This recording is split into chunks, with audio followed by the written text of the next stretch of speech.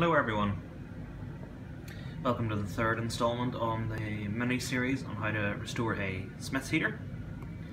What you're looking at here is the heater matrix from inside the heater box. I was rummaging through my small supply of spray cans and I found some silver very high temperature paint. This is actually brake caliber paint, but it serves the same purpose. And I've blown over the two end tanks on this matrix. Now, I know this is hidden from view, so no one's actually going to see this, but I think it's a nice touch. It tidies it all up, and the little intake and output pipes will be visible through the front casing, and they'll be seen. So, just a little tidy touch. Over here then, I'm sort of not seeing that well, but 1, 2, 3, 4, 5. These are the clips holding the front casing to the main body of the heater. And here is the main body of the heater. I've literally just put the final coat on this. What I've actually gone for is satin black. Now you'll remember in the last video it was gloss, but I've changed my mind. I've gone for satin. Now I know satin isn't technically correct for my year of MG. It was only really correct for the Mark 1s, but I wasn't really happy with the gloss finish. I think satin looks really smart, so we're going with satin. All I need to do is do a quick blow around inside the housing, tidy it up. The outside is well finished. This has been sanded between coats. Really happy with a smooth finish, nicely detailed. You can see the little spot wells and all, they've come up really nicely. Bit of a difference since you saw it in the last video. I know that looks glossy, but trust me, it'll be satin.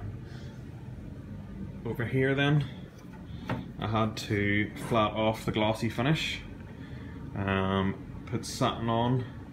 So this has come really nicely. The Smith's pressing nice and clear. Got some nice open grommets there and there. I should tidy it up, add to the insulation. This is the aperture for the motor. So really making some progress.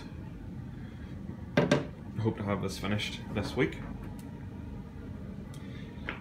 Another thing to show you, nice big block of foam, fire retardant foam from the local upholstery shop.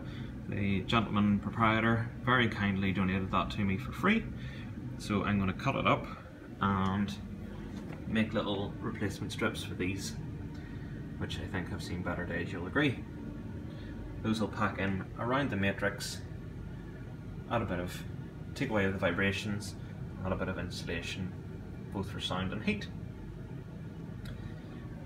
Then the valve here is going to get tidied up, and then one last thing is to give the heater a bit, or the heater motor, sorry, a bit of a sand down and a quick paint, and maybe take the top cover off and drop a little bit of oil or some other lubricant in there, because it squeals a bit when it's on the side, which is unfortunate because that's the angle it operates at.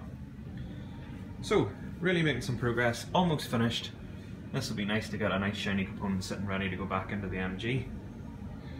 Not the most salubrious paint booth, but in between the MG and the Land Rover, but I'm doing my best not to get overspray in either of the vehicles. So all being well, next video it'll all be finished and you'll be able to see the final results. Thanks for watching. Please hit the subscribe button, which should be on your screen right now. Any questions, get in touch. Thank you.